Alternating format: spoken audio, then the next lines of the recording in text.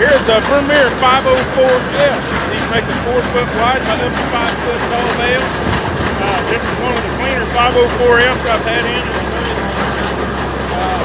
Really the only thing we saw that it needed was bearings and the pickup and ride in the cam, and it got all 4 new ones. Beyond that, seems to be a pretty good old baler, nice and quiet running.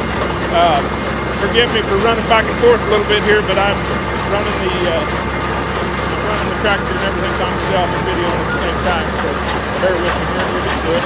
It's all the tie function run. It's hydraulic tie, hydraulic tailgate, so it does take 2 sets of remotes, or buy yourself a splitter and you can run them off of 1 set of remotes.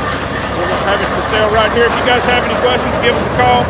Check out the rest of our inventory at VERMEER.com.